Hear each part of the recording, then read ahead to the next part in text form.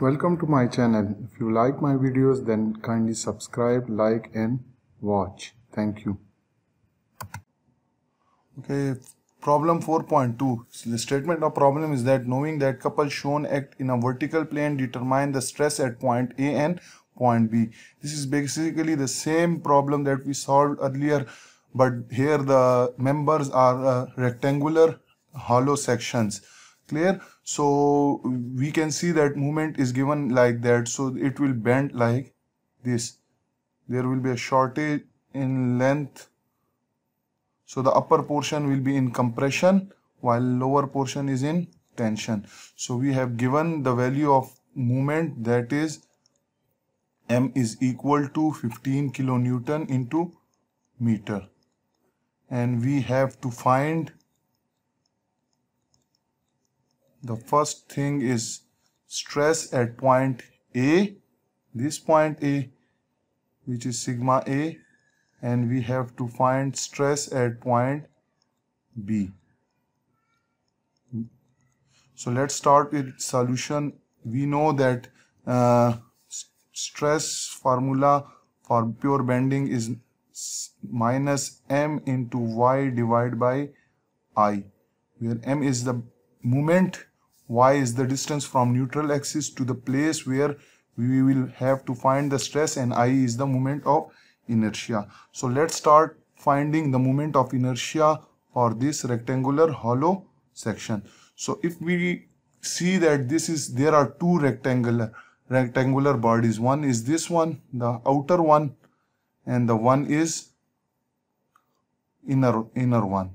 So we will first find the moment of inertia for this first member and then for second member. So we can see this is the outer and this is the inner. So the total inertia will be equal to inertia of the outer minus inertia of the inner.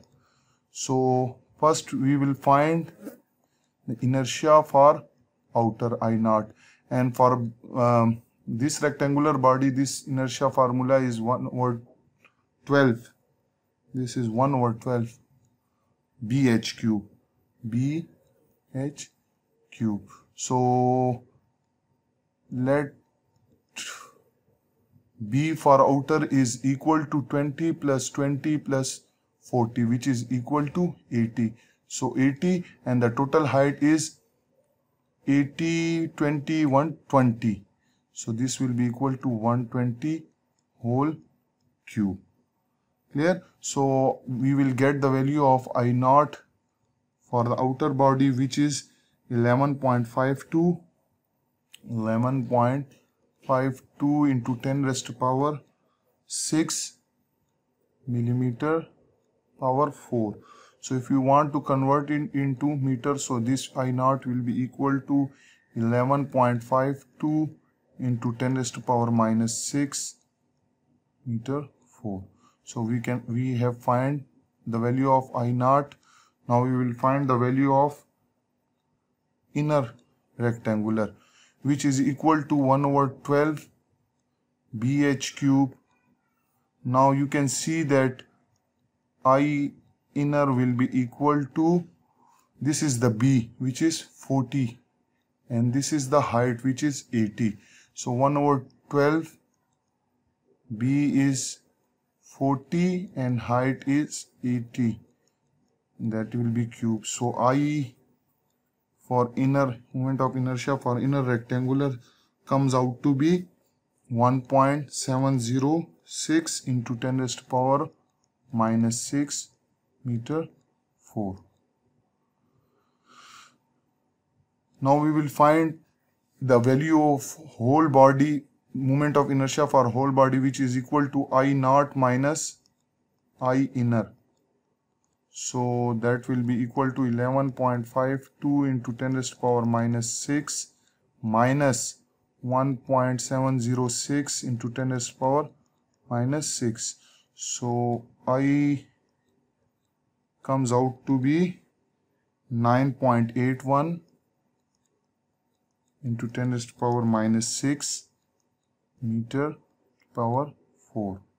So this is the value of moment of inertia of this rectangular hollow cross section. Now we will move toward first part of which is sigma A, and we know that sigma A is equal to minus m into YA over I. Now what is YA?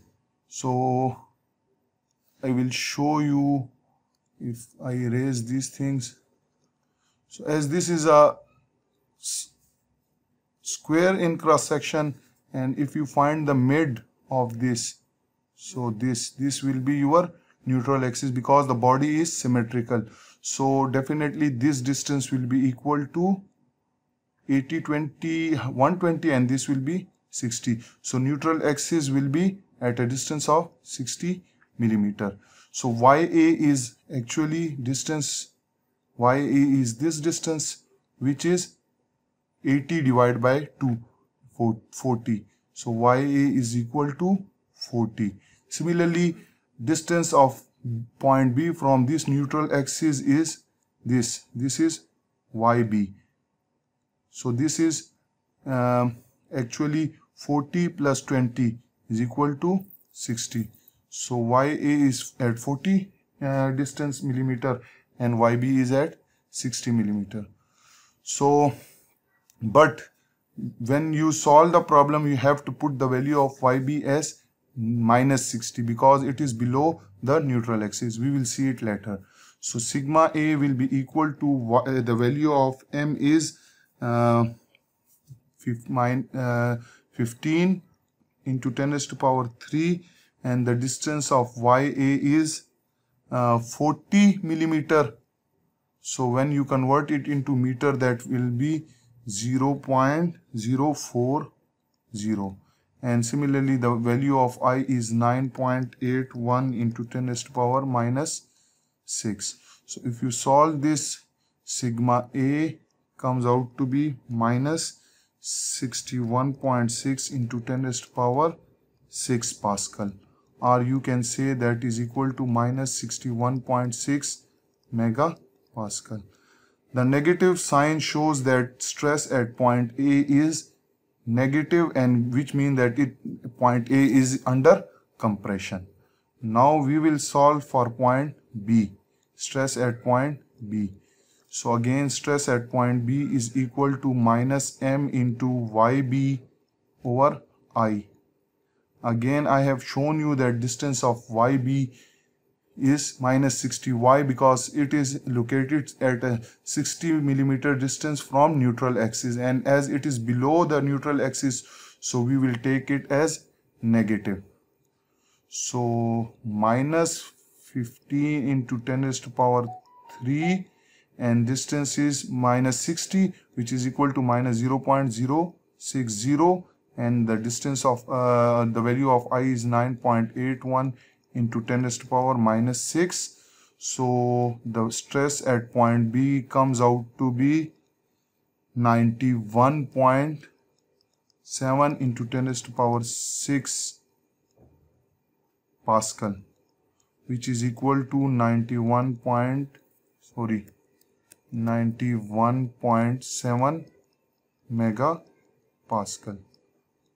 So now the value of stress at point B is positive, so it means that this is in tension, while stress at point A is in compression, or point A is in compression while point B is in tension. So you can see that this point, this is a point B, this is in tension, while point A is somewhat here, so that is under compression.